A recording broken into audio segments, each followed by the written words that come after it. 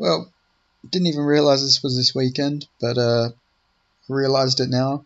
So I'm going to be breaking down Jake Paul versus Nate Diaz. Yeah, the promotion for this fight's been really shit. Like, I haven't seen anything, and I seen Nate Diaz say, "Don't watch my fight, I don't give a fuck." So Nate's obviously in full promoter mode, because he's not even trying to promote this fight himself. So I can't imagine this is going to do very good pay-per-view buys, if I had to guess. Like, I haven't seen anyone really talk about this, but it should be a fun fight. So I'm going to have to go with Jake Paul here, just because there is a clear weight difference between these two. Is this at 185 or 190? Let me check. Is that cruiserweight? So 90 kilos. God, yeah. No, there's got to be some sort of weight limit in this fight, because no way Nate would be fighting that heavy. But yeah, I feel like this is going to be really interesting. This being 10 rounds though, honestly favours Nate. So maybe Nate can get something going. 185 pounds, okay, that's how much they're going to be weighing. Which is a lot heavier than Nate fights at. Nate's never fought at 185. He had a fight against Rory McMahon, I think his name was, where Nate weighed in at 171 and Rory missed weight by a bunch of weight. And so they made that a middleweight bout technically, but Nate wasn't middleweight size himself. But he won that fight. So, yes, I think his name was Rory. No, I know Nate also fought Rory McDonald at welterweight, but nah, this guy's name was Rory something else. This was a different Rory. It was Rory... Where's this dude? Yeah, Rory Markham, that was his name. And yeah, he was like a middleweight. He also fought at light heavyweight. This guy was massive. I don't know how he ever made welterweight. And this guy was fucking just shredded. Wow, does he still fight? Apparently this guy is still fighting, but he hasn't fought since 2016, so I doubt that. Yeah. But anyway, I'm getting distracted here. So with this fight, I think Nate Diaz, I don't know. I don't know if he's been properly training for this fight or not. I've seen some footage where he's hitting pads and he doesn't look the best.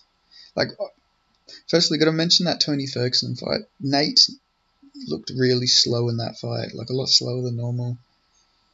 And that was against Tony, and Tony also looked horrible in that fight. So it was a really bad look for his last fight. So I think Jake just got a big youth advantage here, size advantage, the boxing experience. I don't know. I feel like this is going to be really bad. But Jake has shown to have some like cardio issues in his fights. So maybe Nate Diaz can mix to the body and then maybe like just pressure at Jake. Maybe get him out of there eventually. Just because, yeah, Jake has really shown some, like, cardio issues, especially in the Woodley fights. Actually, his cardio didn't look too bad from memory in the Tommy Fury fight. I think he got a knockdown in like the last round, didn't he? I don't know. I guess Jake's like forever improving because he's so young. It's like he's pretty new to the sport. Not like super new, but you know. He's only been training since like 2018, 2017, so yeah, it'd be interesting. Jake showed a really good chin against Tommy Fury, and I don't think if Nate was to win this, he would be knocking him out. It would be like he'd probably break Jake. Jake would just be tied up against the ropes, and Nate would just be beating him up. But I think Jake's gonna cut him. Like, I think it's going to be hard, but I think he's going to land some jabs on Diaz. He's going to land some big shots, and I reckon because of like Nate Diaz's scar tissue, I reckon that this fight's gonna be stopped from a cut. I don't know. I probably predict this with every Nate Diaz fight though, just to let you know. But his scar tissue is such a big deal. I know it's a lot harder to get cut in boxing, but with like Nate Diaz's scar tissue, he gets cut every fight except for he didn't get cut against Tony, so maybe that's a sign. But badly cut against Jorge, had to stop the fight because of a cut. I think Leon also cut him. That's another interesting thing though. He came on late against Leon and he almost got Leon out of there. God, this fight could make the UFC look so bad. Like if Jake Paul just flawlessly beats the shit out of Nate Diaz, it's gonna make Leon look like sort of bad. I get Leon like dominated Nate Diaz pretty much, but still the fact that he got rocked by Nate, and if Jake like goes in and just like fucking flatlines Nate like immediately, it'd be such a bad look for Leon. But because it's not like Nate Diaz is like a fucking wrestler either. Like his main like MMA fighting style is boxing. Like he's got jiu-jitsu and everything, but he is an MMA boxer. So this could end up being such a bad look for the UFC. Like, oh god. But yeah, I really like Jake Paul in this fight. Don't know why he would make it 10 rounds though. It was originally 8. Like that could really come back to bite him in the ass though, because Nate Diaz's cardio is still really good. Like how fucking funny would it be though if like Jake starts to just get the fuck beaten out of him in like the 9th round, then the 10th round he just gets finished, because he didn't have to agree to 10 rounds. Like I feel like he made this fight harder for himself just because nobody's really picking Nate in this fight. But yeah, interesting fight. Like it's so weird. Like I remember watching Jake Paul vs Deji, and I'm thinking, you know, he looks alright. You know, like he beat Deji pretty easily. I know people say like Deji gave him his hardest fight and all this sort of stuff, but that's just because he bled. Like Jake won like every round pretty much, but Deji just caught him to like make him bleed. But Deji didn't even really win a round, I don't think, from memory. But yeah, I remember that fight. I would never have thought that he would go on to like knock out fucking Tyron Woodley. Like I have picked Jake Paul in every single one of his fights, but like I wouldn't have expected it from that Deji fight. Like I wouldn't have predicted that he'd be fighting like Tyron Woodley and Ben Askren, Tommy Fury. Like actually knocked down Tommy Fury too. But yeah, he clearly lost against Tommy Fury though. But I think obviously Tommy Fury's a much better boxer than Nate Diaz, especially in just pure boxing. But I don't know, maybe Nate can fucking, if Nate's best chance is coming on late, but I think he's just gonna get beat up a little bit, especially while Jake's fresh. But I don't think Jake will knock him out cold. I'd be shocked if Nate Diaz gets knocked out cold. His chin's still like pretty solid, but he is like 38 years old, isn't he? Let me check. Yeah, he's getting up there in age.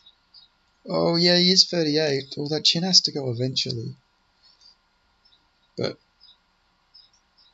he did get dropped a lot by Jorge, but head kicks. He also got finished by Josh Thompson with head kicks. You know, doesn't really get finished with the hands, but did get dropped by McGregor 3 times. Oh, fuck. Like I'm going with Jake, but I'm just like thinking about how he gets it done. Like Nate's taken a lot of damage, plus with the boxing gloves, so much more blunt force trauma to the head. But yeah, safe pick is obviously Jake, but I think TKO. But I don't know if it's going to be like a flush knockout or like an out cold, like proper KO or TKO or. I'd say doctor stoppage is what I would lean to, just because I think Nate's going to get cut.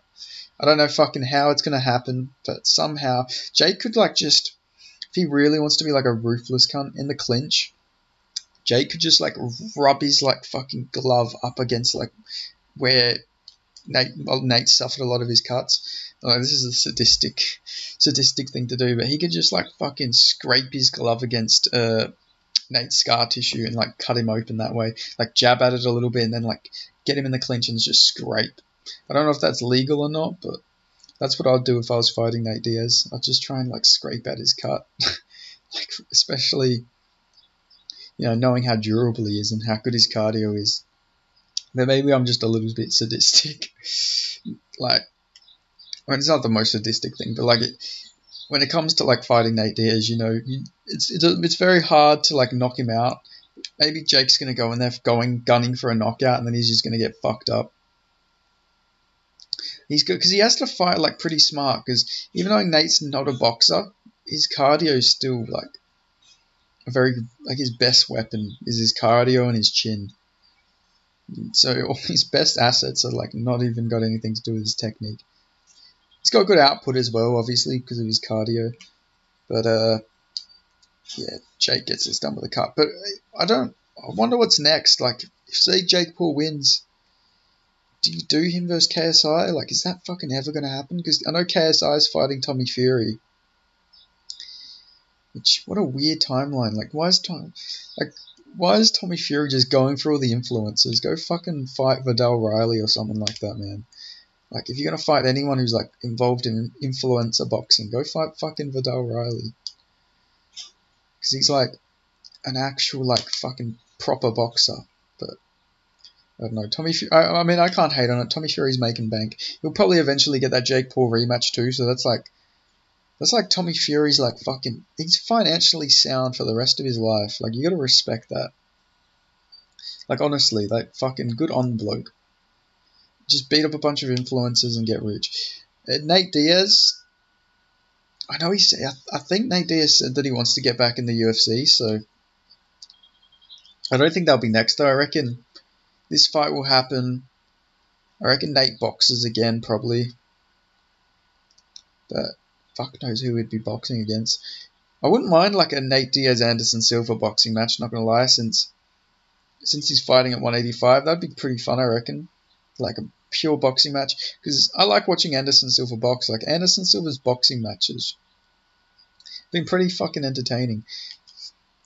Like, yeah, Anderson's had some really good boxing matches. Like, I like that he's found something to do in combat sports, and he's like succeeding at it. I know he lost to Jake Paul, but it's not a bad loss.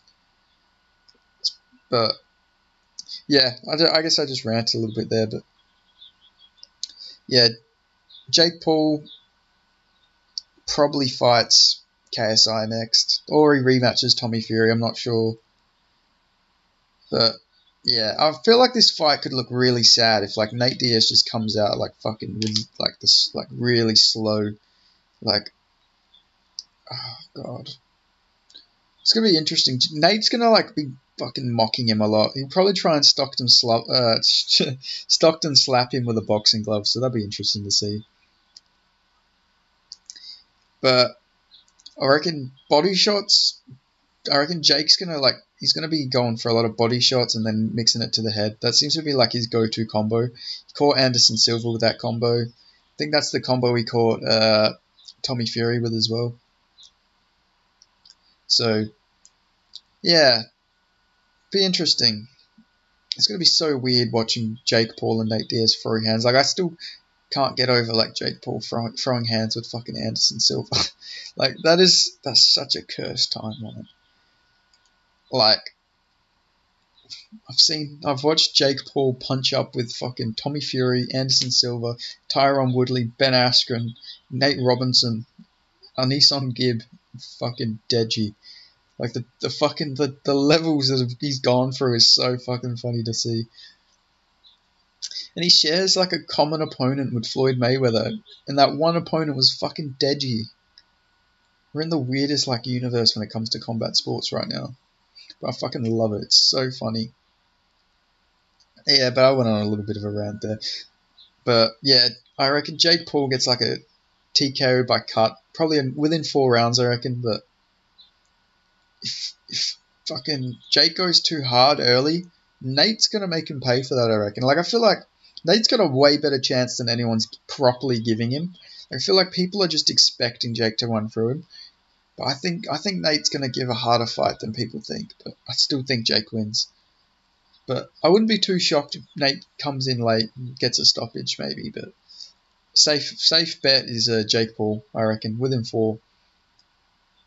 by a TKO due to doctor stoppage. But yeah, thanks for listening. I'll don't know if I'll be making another video later. I'll probably figure something out to make. But yeah, thanks for listening. Like, comment, subscribe. I appreciate yous, and I'll catch you next time.